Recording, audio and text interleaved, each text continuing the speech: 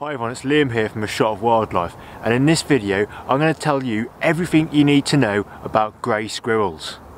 Let's get started. Grey squirrels are one of the most familiar and well-known mammals in the UK, so it may be surprising that they are not native to this country. They were first introduced from North America in 1876 and gradually spread across England and Wales. Unfortunately, as they colonised, they carried with them a virus that was fatal to the native red squirrels. They were also far better at remembering where they had stored food and could eat a much wider range of food than the reds. This eventually led to the red squirrels pretty much going extinct throughout the southern and central UK. A grey squirrel's diet changes throughout the seasons and includes acorns, bulbs, buds, fungi, nuts and roots. Occasionally, in the spring and summer, they will even raid birds' nests for their eggs and chicks. They don't eat everything that they find straight away and will instead cache food throughout the autumn. This food helps them during the winter when, unlike a lot of small mammals, they don't hibernate and fresh food may be in short supply.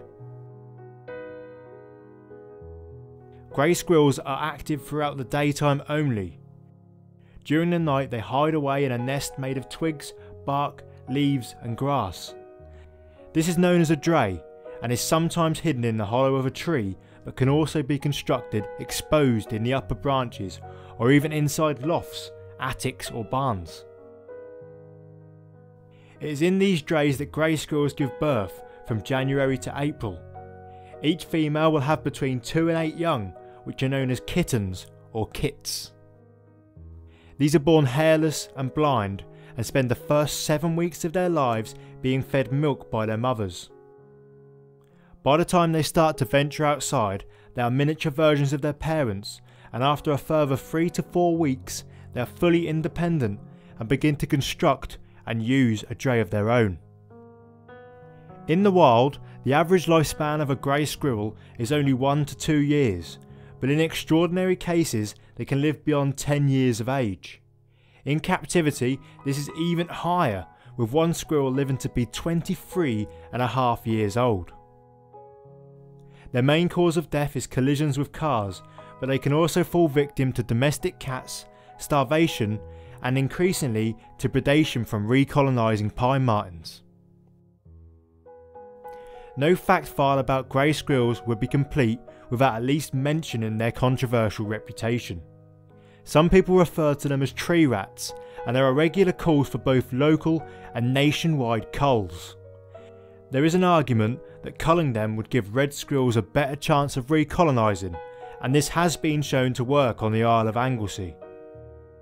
There, the grey squirrels were completely eradicated and the population of reds went from less than 40 to more than 700. A second, and perhaps more widespread reason for calls to cull them is the damage that they can do to forestry plantations. It is estimated that grey squirrels cause more than £50 million worth of damage to these plantations every year by stripping bark and killing saplings. Everybody seems to have their own opinion on the culling of grey squirrels, so please feel free to share yours in the comments down below. Well, there you go, everything you could possibly want to know about the grey squirrel. Now if you did enjoy this video, check out one of these 2 other British wildlife videos and subscribe to my channel. Thanks for watching, and I'll see you next time.